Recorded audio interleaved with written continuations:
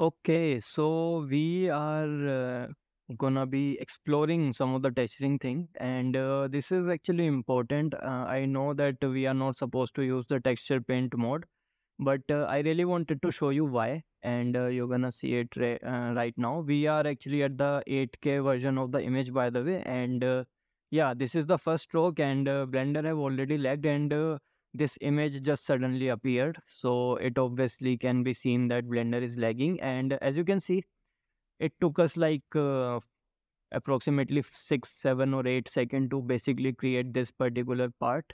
And now if I were to just do the same, as you can see, Blender have stopped again. Basically, Blender have lagged again. So this is actually gonna be the problem with the texturing paint workflow. And yes, you can like clearly see that you won't be able to work with this like lag, right? I mean, it is kind of hard, and in my case it is actually impossible for me to concentrate for like hours to do something like this. As you can see how long Blender is taking to to add the color that I've just tried to add. And like you can see, okay, so now the color have just suddenly appeared. And as you can clearly see, this is definitely not the nicer way of doing things. So I am just going to show you a better way. And in order to do that, I actually need to go into another file.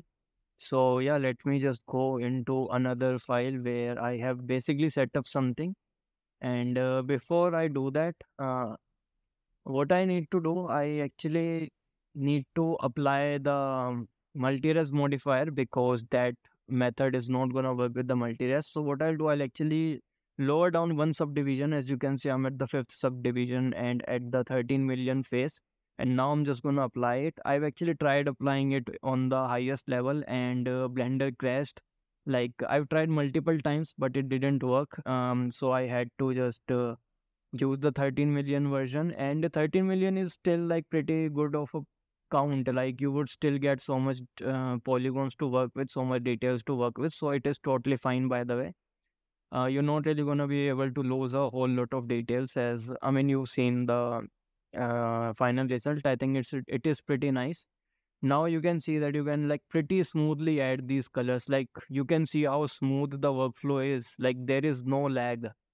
So this is basically the reason we are going to be using this workflow. And in the end, when we are going to be done painting our mesh like this, we also need to bake our stuff. And let me just show you some of the cool stuff. Let me just set up a file. So let me just set up this file in terms of UDIM, so that we basically have similar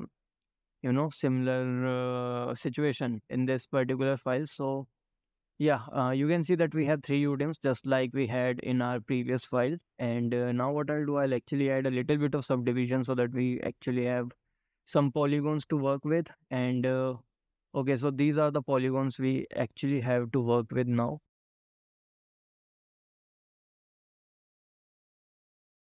I am actually talking about the UVs for some reason, but let's actually ignore this part of the video. This is actually the problem with the voiceover. I have no idea what I'm gonna do next. I'm just guessing stuff. But what I wanted to show you is how you can use your paint and how you can bake the paint into an image texture. So I am just gonna start painting some of this stuff, and I am just gonna paint it with multiple colors, as you can clearly see. And let's just say that we are done painting, right? And we have created this masterpiece. How are we going to use this data that we have in the color attribute? Actually, this is color attribute or the vertex paint, whatever you want to call it. We need to bake this into an image texture now. So in order to do that, you actually need to have a shader network and then add the attribute, color attribute. So just do that. And in order to check, by the way, this is just me checking. As you can see, we have the colors over here in the shader. So I can just take, make the environment color white, and you can see that we are actually getting the colors. So the question is now how we'll be able to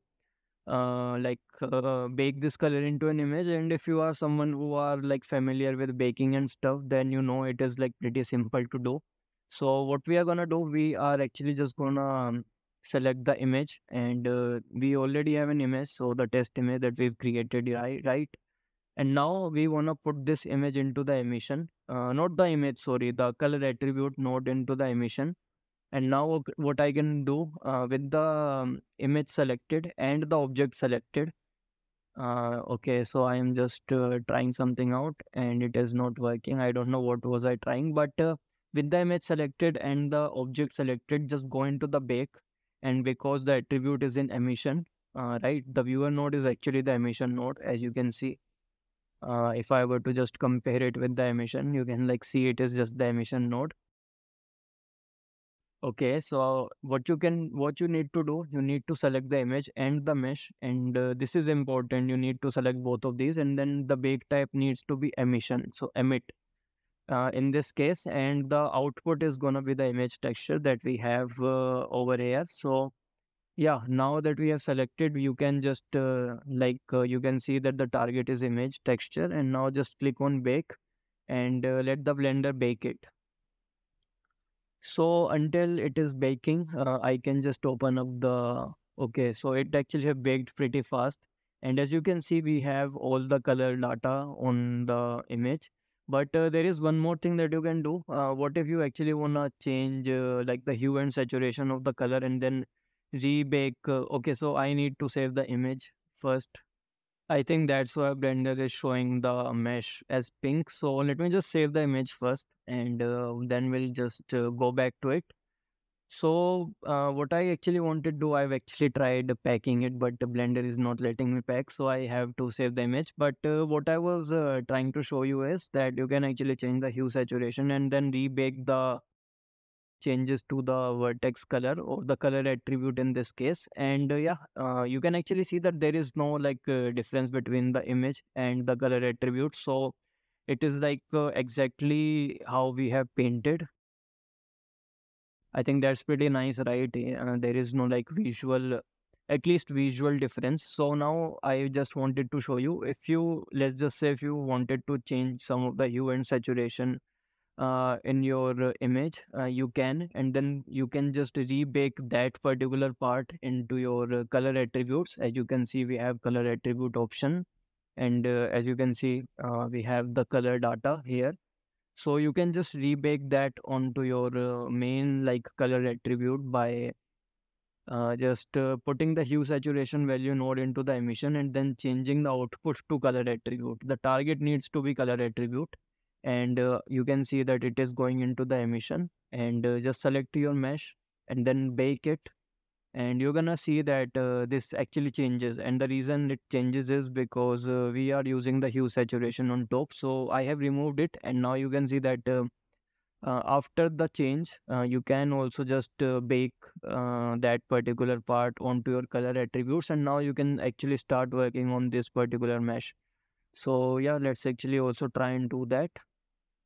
So I am in the sculpt mode and nothing is being seen, and that's because you need to select your brush and then click on your mesh once. So let me just select the brush and just click on your mesh, and it actually reappears.